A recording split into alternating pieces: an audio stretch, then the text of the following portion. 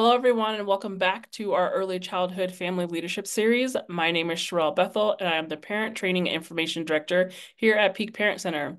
Today, you will hear from two presenters, Megan Bowser and Danae Davison. Megan Bowser is a mom of four, including two with additional needs. Her 12-year-old son has multiple disabilities, including deafblindness, cerebral palsy, epilepsy, and autism, and who has introduced her to the world of advocacy.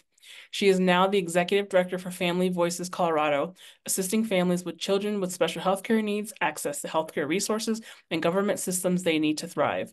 If you are not familiar with Family Voices, we will have the link to their website below. Check them out. Additionally, Megan is the founder and administrator of the Denver Special Needs Parent Community, an online resource connecting over 3,000 local parents to peer support. Danae Davison is one of our parent advisors here at Peak. She has three children, one with Lennox-Gastaut syndrome, who guides her passion for families and special education, and you will hear from her in the second part of this presentation. This is the second session in the Early Childhood Family Leadership Series, Being a Family Leader. This series is primarily focused on families with babies through kindergartners, but it is still full of useful information for families with older children as well. We will have 4 sessions in total and hope that you can join us for all of them. Each of the 4 sessions was developed with a grant and guidance from 2 national partners, the Daisy Center and the Center for Parent Information and Resources. Links to resources in the presentation will be available below this video. From the webpage for this webinar, just scroll down and click the button under Resources. After each session, we will send a survey out to get your feedback on what worked and what didn't work. This is a first run through for this series, so your feedback is very helpful. As a reminder, this series is pre-recorded and there are no live questions. But if you have any questions either right after you watch this video or any time in the future, you can always call Peak Parent Center and ask to speak to a parent advisor. Our number is 719-531-9400. Just a note, we do not provide legal advice or services, and the information in this presentation is for general purposes. The third-party links we provide are not necessarily endorsed by Peak, but are for your further information. As I mentioned, we have 4 sessions in total. Last time we talked about navigating special education, and this is session 2, and we will cover what it means to be a family leader. Session 3, we will dig into the data in Colorado special education, and session 4 will be about getting the most out of your child's special education experience. These sessions do build upon one another, so we recommend watching them all in order. Today, we will talk about what does it mean to be a family leader? Why do we need family leaders? Where can families be involved? How can I participate? Anything else I should know? Now, I'll hand it over to Megan.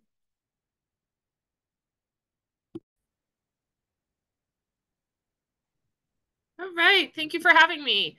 So, advocacy. It's this word you will hear over and over and over in this world. And what does it mean? And what does it look like for you and for your family and for your kiddos and for the life you have ahead of you?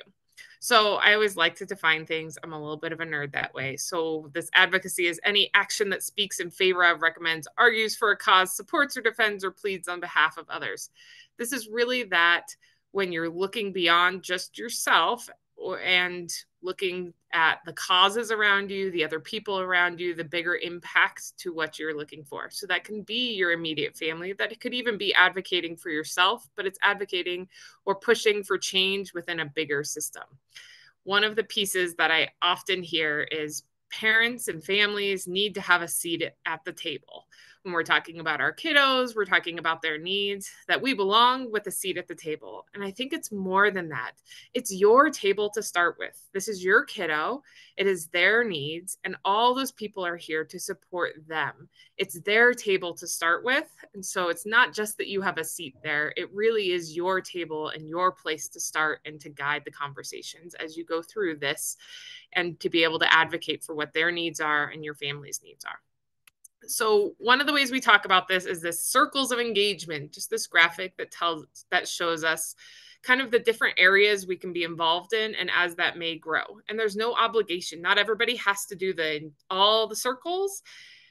It's going to be where you fall at any different point in your life. And oftentimes we start one place, and then as we get more involved, that will grow with time. But knowing kind of what's out there and what you may aspire to or where you may end up can help you to see the power and the strength in your voice as you interact with these systems.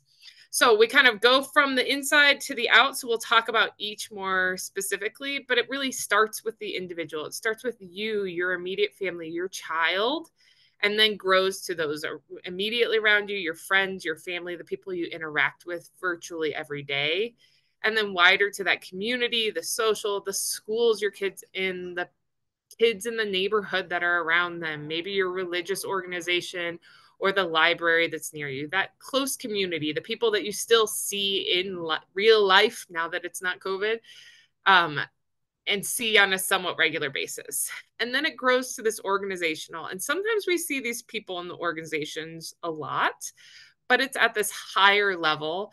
And then finally, we get to this public policy, the highest level of where the biggest overarching umbrella decisions are made, that you grow kind of as your impact grows from that beginning where you start out in these different areas. So we'll talk about each of them a little bit more.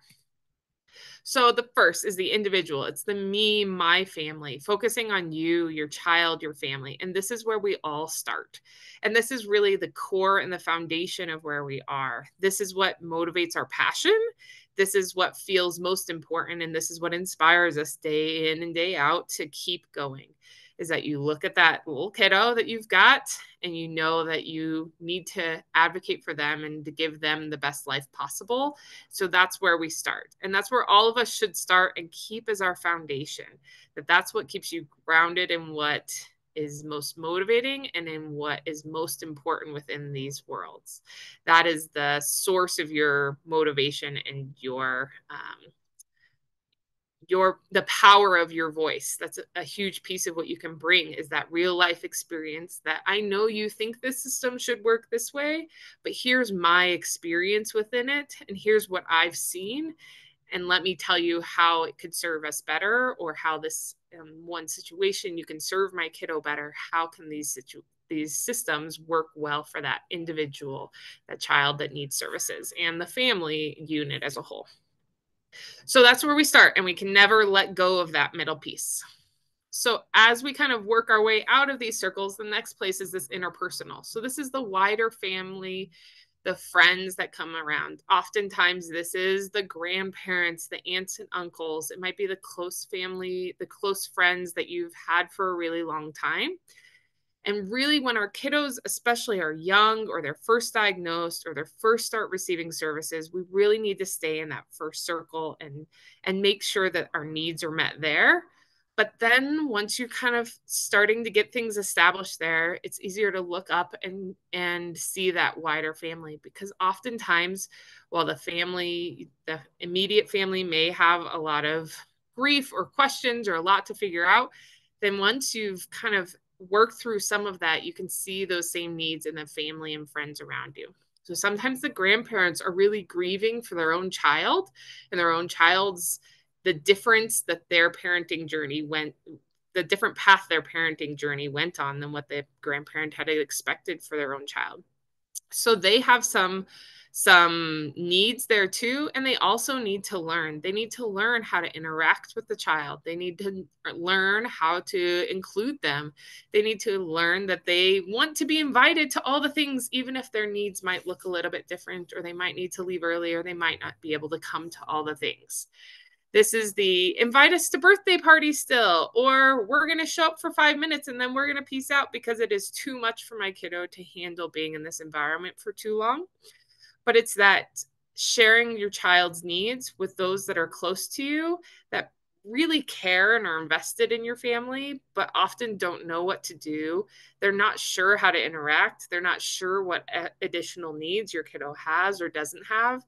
And so they need some of that advocacy there to teach them. One of my examples was at Christmas time.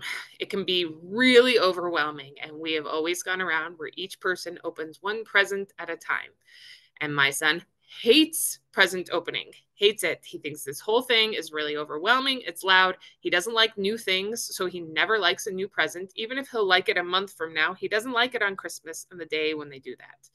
And it took a long time for me to be able to share with my wider family that this was not going to work for him. The way we had always done it needed to be modified for his needs, and that maybe he could be in the room with us listening to his own music, and that we would open his presents for him and we could look at them and smile, and then I could slowly introduce them to him one at a time when there wasn't a lot of people, it wasn't new, and there were a lot of new things all at once. But that really required me to be able to talk to them about what his needs are and expand that reach beyond just me and my husband and their siblings, but to that wider family piece as well. So we start with our immediate, our individual, our child, and then we can move out and look at the family that is closest to us, the friends that we see on a regular basis, and advocate for the kiddos' needs and what they might need in those environments as well. Then it starts to grow. Beyond that, as we start to interact more and more in this community. So you've got a medical team. You might go to doctor's appointments or therapy appointments, and they're going to be able to have a lot of expertise to share with you, but they also aren't with your child day in and day out every day. So you are, remember, it's your table. You are the preeminent expert on your child and their needs.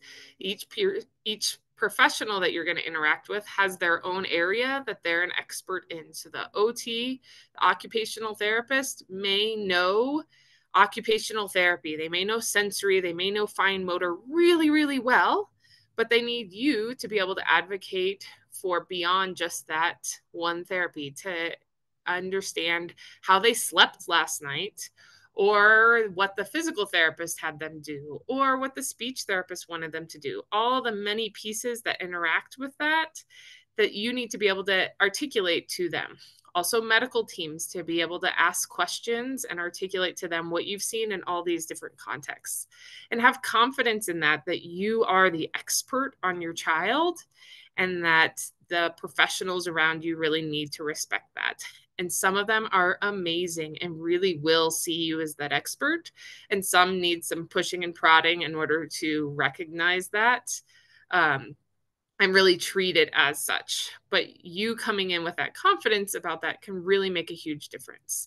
And it makes a difference not just for your own child, but can make a difference for the other people those professionals interact with.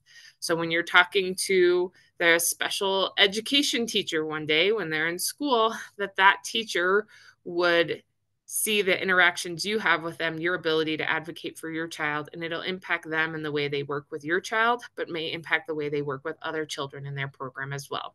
So your advocacy grows beyond just your own child benefiting, but to others that those professionals are interacting with. This can also look like getting your kid involved in sports programs or swim lessons at your local recreation center. Things that typically developing kids their age would do, that your child, even if they have additional needs or diagnoses, have a right to do and should get to enjoy. And so interacting with those programs to find ways to make it successful for your kiddo, and to develop programs that are going to benefit not just your child, but other children as well. So this can be with neighborhoods as well. It can be with religious communities. There's all these areas that we interact with that are in our wider community that really become the support for your child and for they become their community ongoing. It's also really important for our kids to have a community that is beyond just mom and dad.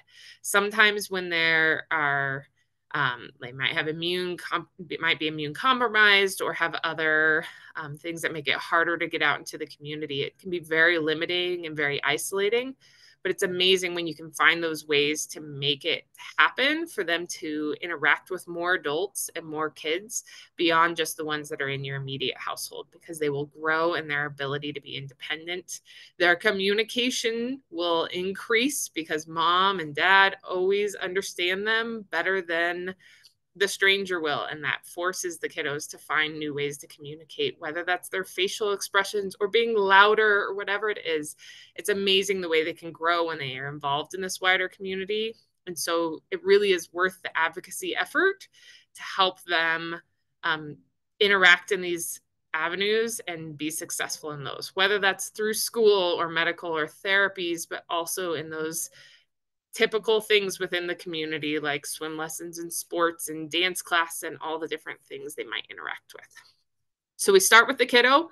We think about in the kind of immediate family, we think about the wider family and friends, and then we think about the community that they have around them that they may need to interact with.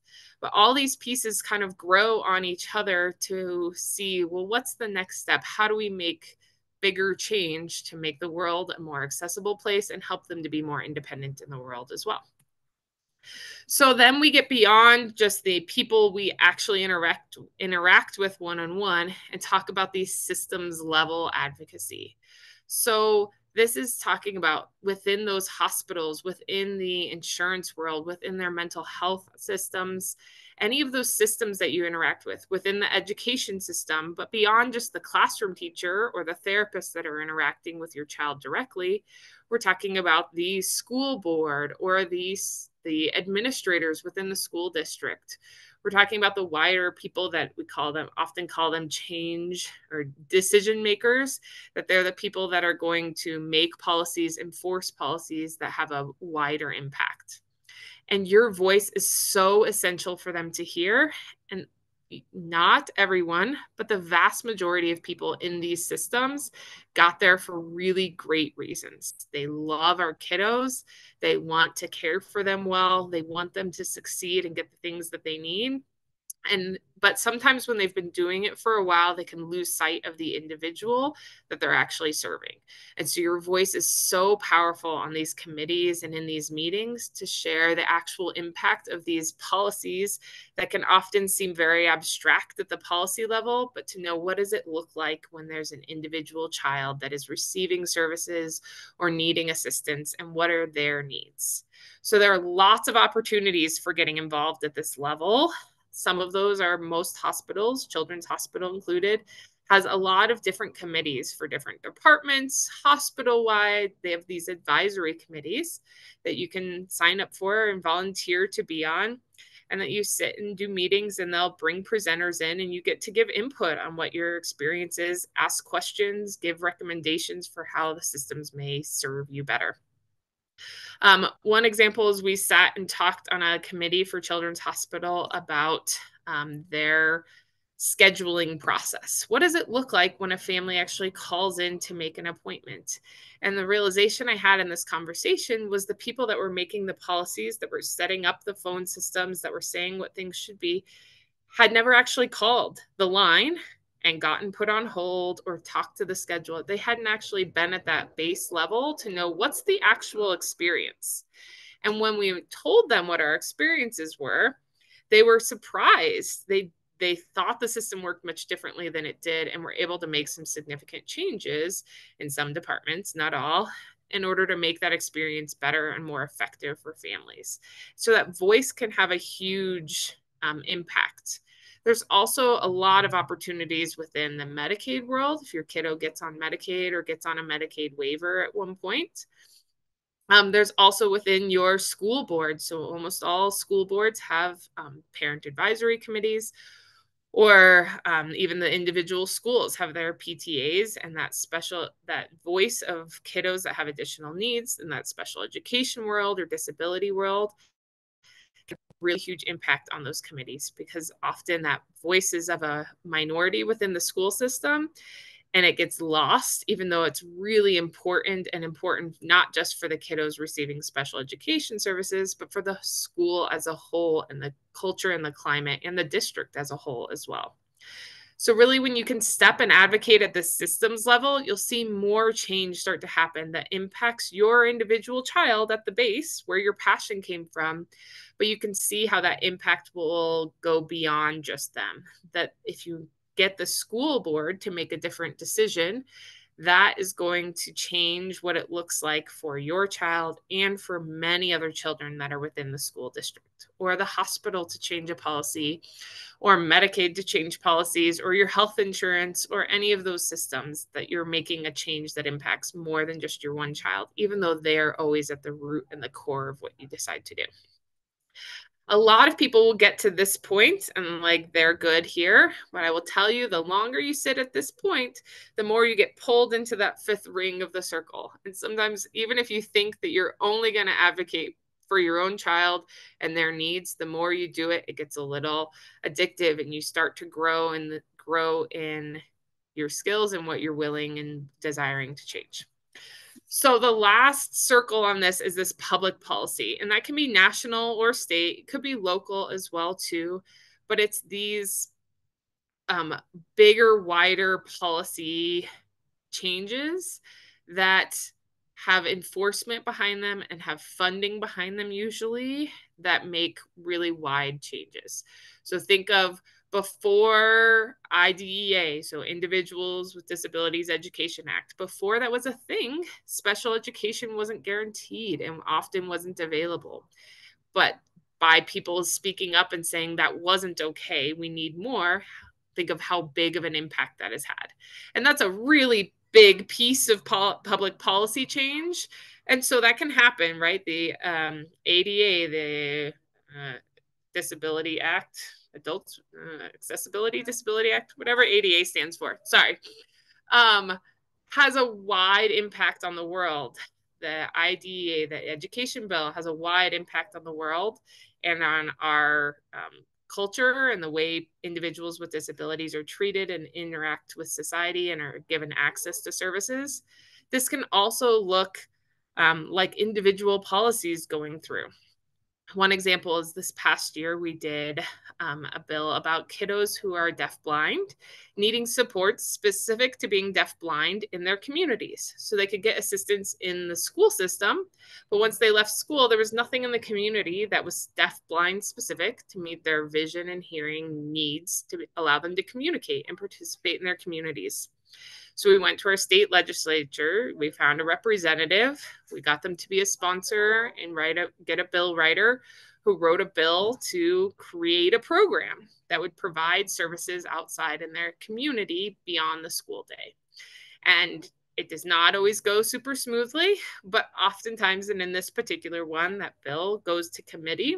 So before a group of representatives or a group of senators, to be able to present it and explain why it's really important. And so as an advocate and as a family, you have a really important role in those committee hearings, even to be able to share your story and bring them back from seeing this overarching policy that often costs money back to the individual child and what the impact would be and how it's important for an individual who really deserves the supports and services they need in order to be independent and successful in their lives. So your voice can have a huge impact at that level. And then if it passes out of committee, then it can go to be a vote by the entire House of Representatives or the Senate. And then if it passes both, then it can be enacted into law and signed by the governor. Same policy at the national level, but that voice is really important, again, to bring these people that are sitting at the policy level, usually for good reasons and with good motives, but to bring them back to remind them who those consumers are that they're actually trying to serve, who the kiddos are, who the families are that really need these services. I got pulled somewhat kicking and screaming into this fifth circle that I had no interest in being pulled into this legislative world. But the more you do it and the more you interact and you see representatives tearing up, hearing your story, it makes a huge impact. And you can see the other lives that are impacted in addition to just your one child's, and the power of your voice and your story and your experience as you go through those pieces. All of this to be said, you can spend a lot of time going through all of these rings and being very motivated, but remember to keep that foundation strong. That there are times where we maybe have been at the Capitol advocating and talking at committees every day. Not most of us never are there every day, but spending a lot of time at these higher levels in policy meetings and committee meetings. And there are times where a crisis happens or a change is happening, a transition is happening where a kid is going from early intervention to school, or going from elementary school to middle school, or graduating high school and transitioning into adult programs, where you need to circle back and go back to that foundation and spend some time just staying in that inner circle to keep that foundation strong and make sure that you're rooted and grounded, so that you've got these amazing stories to tell that can make an impact to your family, to your community, at the policy level, but also at the wider public policy level as you grow through them. And keeping that your passion and your experience and the story is rooted in where you've come from, and that has a tremendous impact to these people that are there to serve your family and your child, and as their root cause of why they're there, to remind them of who that is, and remind yourself of why you're there and why you're advocating in this area.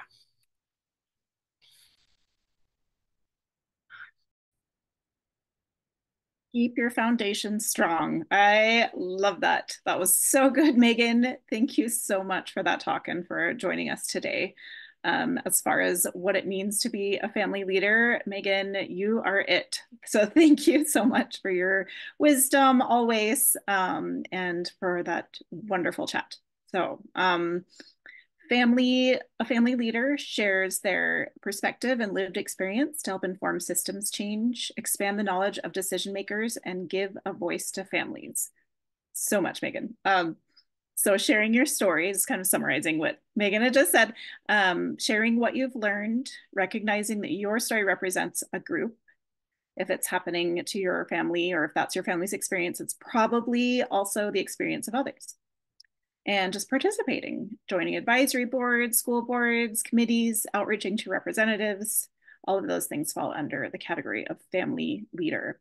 The hope is that policies and funding are decided by people who are open to hearing your family's stories and challenges, because decision makers might not have any experience with being a parent of a child with a disability.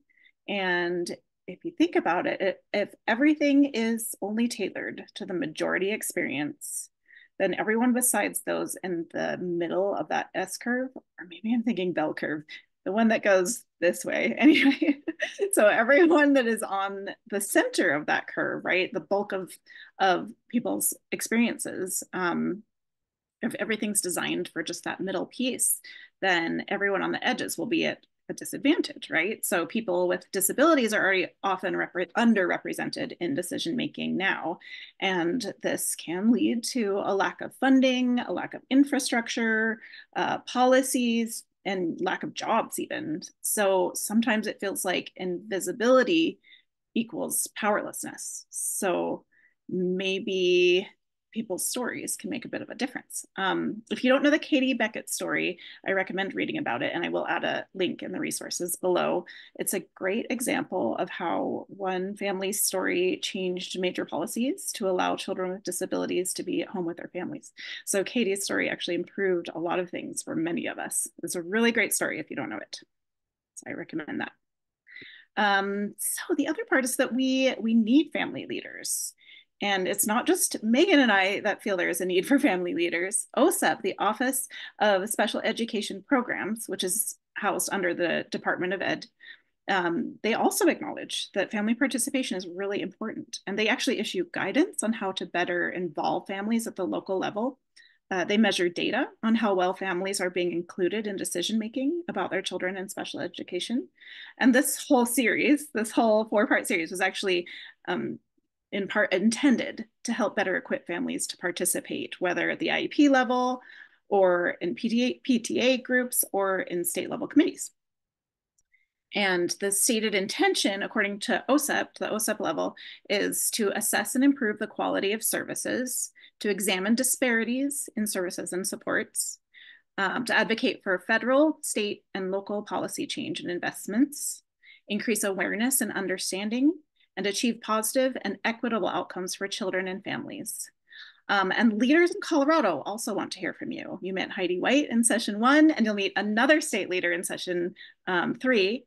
And I've sat on groups with both of them, and they are people at the state decision level, the state decision-making level, and they care about family experience, and they're passionate about early childhood. And so they'll really make sure that you get the chance to be heard. And they even agreed to join this series despite their very busy schedules, as you can imagine, because they wanted to reach out to us. They wanted to reach out to families. And where am I needed in Colorado? Where can families be involved? Well, there are many opportunities to get involved in Colorado, and there's a list here. The links on the slide will be available in the resources tab below again.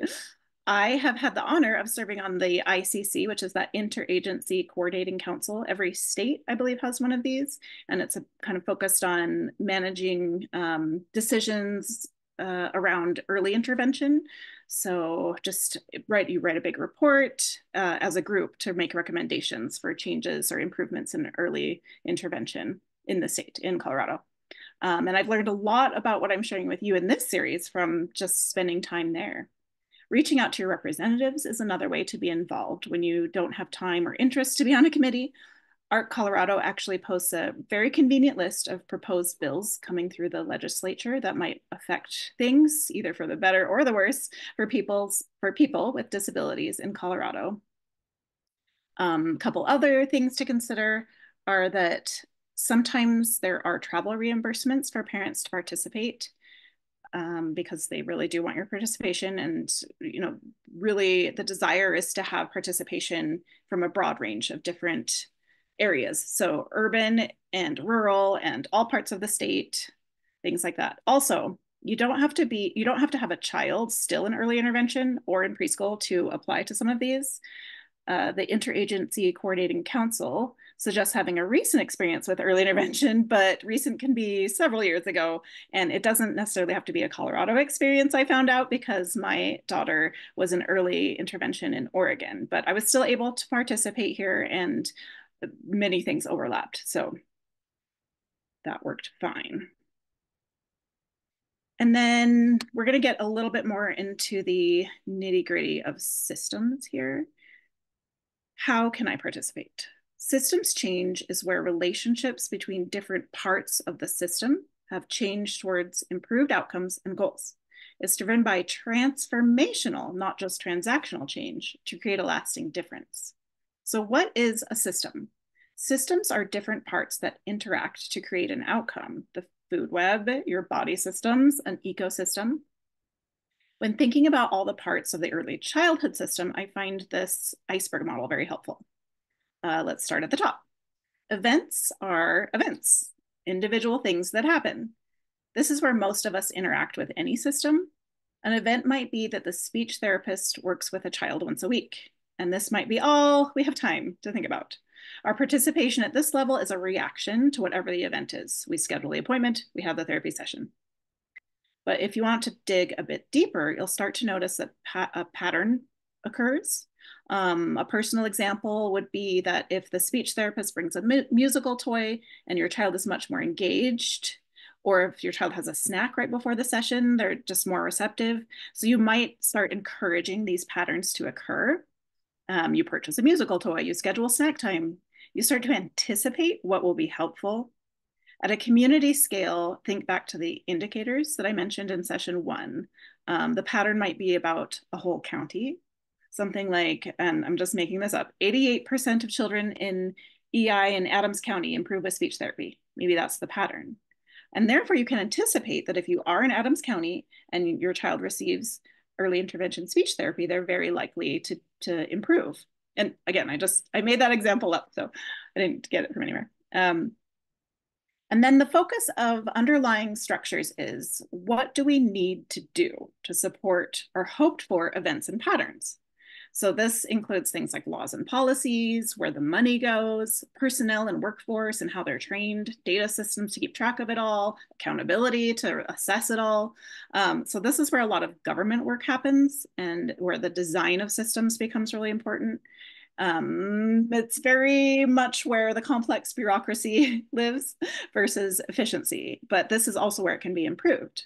For example, in one state, all EI providers had to bill for their services through each county office, and then the county office in turn billed their state health department. So it took a long time for providers to get their paychecks. Then the underlying structure was redesigned and there was a decision made.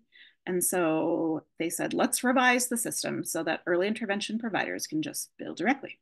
So this saved hundreds of thousands of dollars in both time and resources.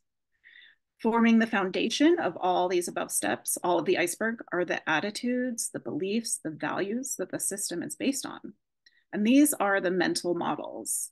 They reflect our values and beliefs as a group, as a society. When we are talking about family leadership, this is one of the areas where sharing your story can be transformative to the entire system.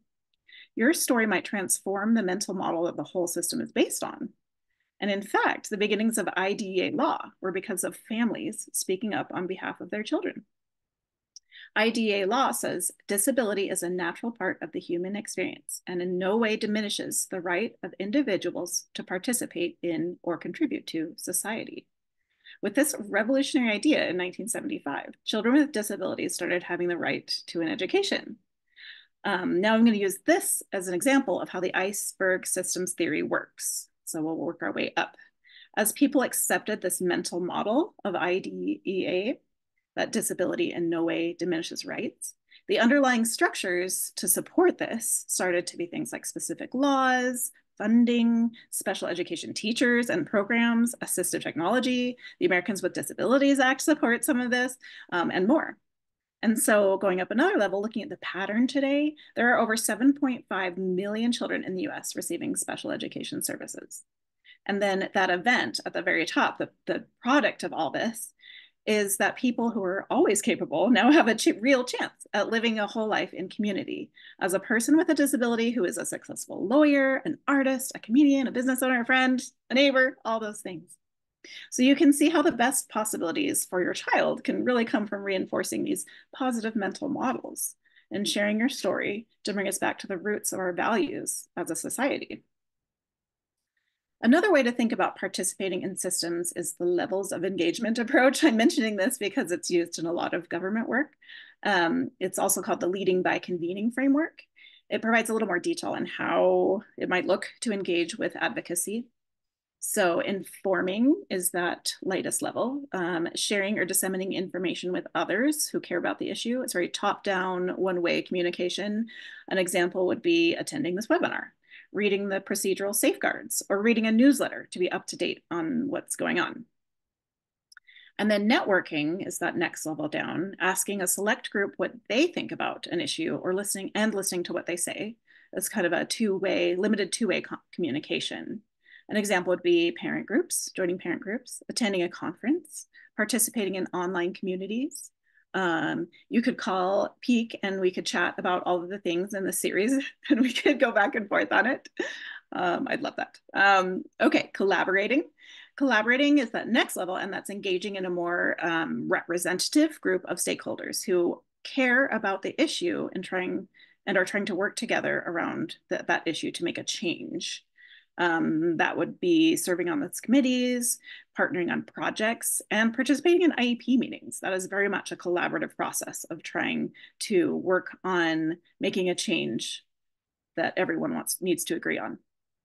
And then transforming is very much a part of the leading by convening framework and facilitating those deep cross-stakeholder engagement activities, leadership and building consensus. So this is where you might have groups of people that don't necessarily agree on something coming together and trying to reach a consensus.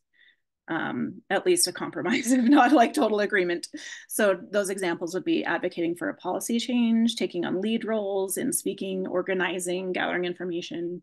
And not everyone is comfortable at all these levels, and no one is doing one of these categories all the time, even within the same group. And one level is not necessarily better or worse than others. Some of it will depend on how much time you have, what you're most interested in, where the most change is needed, what you get drawn into. And what else do I need to know? So this is just my last slide pretty much. Do watch the next session because it gets really into the data in Colorado. And remember that your voice is wanted, is needed, is valid. Figure out what in your story applies to a group and represents a community. Remember, if it's your experience, it's going to be someone else's experience as well. And try to share effectively, use active listening, build consensus. This is where my little quote comes in this from Thomas Jefferson. In matters of style, swim with the current. In matters of principle, stand like a rock. I like that one. Sorry, my daughter's joining in as it goes, working from home. And then also I'm going to attach an acronyms cheat sheet because there's a lot of acronyms in this kind of work, and I'll put that below in the resources. And that's it. Next time we'll dig into that Colorado data and we'll chat about special education. How do we know if it's working and what do we do with the data and what about my own school district? And then also using that data to improve things. And that's it. We'll see you next time.